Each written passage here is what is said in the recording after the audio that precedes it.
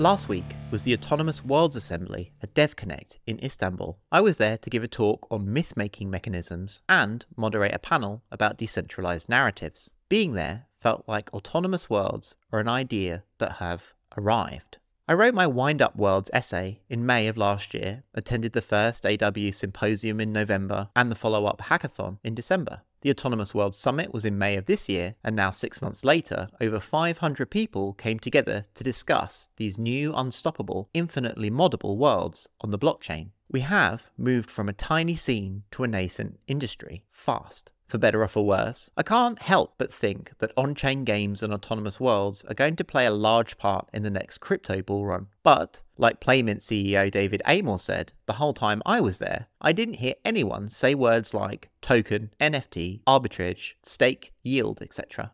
Autonomous worlds are seemingly some of the first software exploring some of the other affordances provided by blockchain technology. Beyond the creation and organization of value, they also allow for composability, persistence, and encryption. If you're listening and think nothing has happened in crypto since the dramatic fall of Sam Bankman-Fried, then you have not been paying attention. The market might have crashed, but development hasn't stopped. Certain technical challenges have necessitated the development of new forms of applied cryptography, the main one being zero-knowledge proofs. And if you haven't heard the combination of those three words before, you will again soon. In short, ZKPs allow one party to prove the validity of a claim to another without disclosing any details about the claim itself. And they have applications everywhere. ZKs are going to streamline the sharing of private data, identity, address, and financial information across the whole of the internet. Besides, blockchains aren't just for coins, NFTs, and monkey JPEGs anymore. You can now boot whole games directly from the world computer. You can go to a URL and the entire game will unpack off of the blockchain into your browser. A use case for a global shared permissionless database that's well beyond the imaginations of the finance bros. I spoke to lots of the other attendees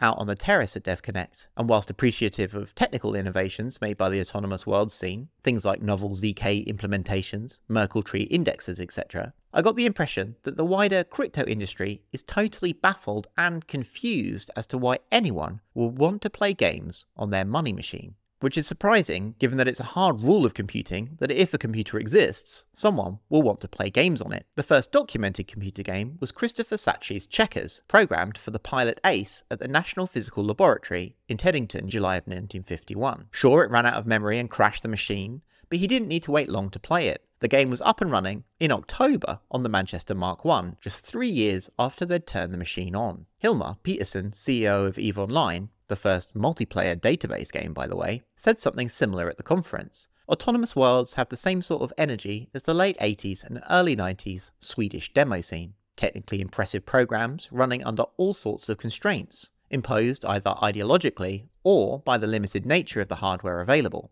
But still, the demo scene gave us hardware acceleration and drivers. CCP, the creators of EVE Online, are interested in blockchains not because of their constraints, but because of their affordances. Now, in its third decade, CCP are turning their minds towards the persistence of their world's database. How can the world of EVE Online, to quote Ian Cheng, live beyond the life of its original creators? A challenge that, as Hilmar said in a recent interview, might take a few decades to get right. I mean, the sooner you start, the sooner you're done. Justin Gilbert from 0x Park gave the conference's opening keynote, laying out his long-term vision for autonomous worlds. His talk had some real Y2K vibes. Cellular automata and artificial life in virtual worlds. It's clear that we have a torment nexus of our own too. Permutation City, the 1994 novel by Greg Egan. I imagine that by the end of next year, there will be at least one autonomous world that's a hit outside of the cryptosphere, being played by people who don't care about the database it's running on, only that it's fun. It's also clear that there's two competing visions for the types of world that might be a hit. On the one hand, there's infinite and persistent virtual worlds, and on the other, people are building deathmatch cockfighting rings for AI with hard digital physics. The 72 hours that I spent in Turkey really opened my eyes to the size of the industry, grown from a handful of weirdos last year to hundreds of people now worlding autonomous worlds. It makes me excited to see what's coming